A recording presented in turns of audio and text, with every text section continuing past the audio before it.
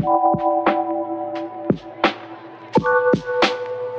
back, skiers and riders. My name is Drew, and this is the Waterville Weekly. Today's Thursday, December 23rd, and we got a pretty fun week lined up for you guys. Before we get into that, how many of you guys made it out for some of those 7 inches of snow we got last Sunday? I don't know about you, but it got my blood pumping. So with the almost combined 8 inches of snow we got last week, we're looking at having Upper Stillness, Lower Stillness, Bourbon Street opening for Saturday.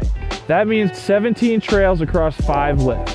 Snowmaking has been working their tails off, and we're planning on having more terrain open up throughout the week. They currently have guns fired up on Oblivion and Governor's Run right now. As for terrain parks, we got 2 parks that are going to be offered this coming weekend. The one on Lower Periphery that we had since opening, and the boys at the park crew are working really hard on digging in some steel as we speak over on Temptation. All right, let's get into the weather for this weekend. Friday, it's going to be mostly cloudy when we get here, then gradually becoming sunny throughout the day. High is going to be right around 25 degrees. There's going to be a calm wind becoming westward at about 5 miles an hour, so it's going to be a pretty nice day this Friday. Saturday on Christmas, there's a 40% chance of new snowfall. I guess you could call that a gift. It's going to be mostly cloudy with a high right around 29 degrees. Sunday, we got a 50% chance of snowfall before 1 p.m. with a high near 28 degrees. If you ask me, it sounds like the perfect weekend to try out the new gear you got for Christmas. Food and beverage options this week. You got the Marketplace, the Freestyle Lounge, the Schwindy Hut, and the Waffle Cabin. And the only place that has a change in hours is the T-Bars is going to be closed on Christmas Day. They plan to reopen for normal weekend hours come the 26th. Let's get into this list of events we got going on. Friday, December 24th, the Waterville Valley Community Church is going to be hosting a Christmas Eve service in Town Square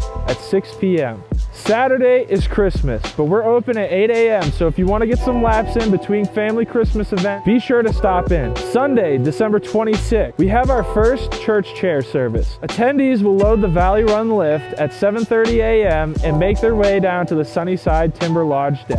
If you're a beer fanatic, I got a week lined up for you. Sunday, December 26th, we also have our first après event hosted by Sam Adams. Stop into the Freestyle Lounge or T-Bars for cold beer and live music. Bob Pratt Duo can be found playing in the Freestyle Lounge, and Doug Thompson will be performing in T-Bars. The event starts at 3 and ends at 6. Be sure to go to www.watervillevalley.com and go to the events calendar, so that way you can take a peek at all the après events that are planned for this coming week.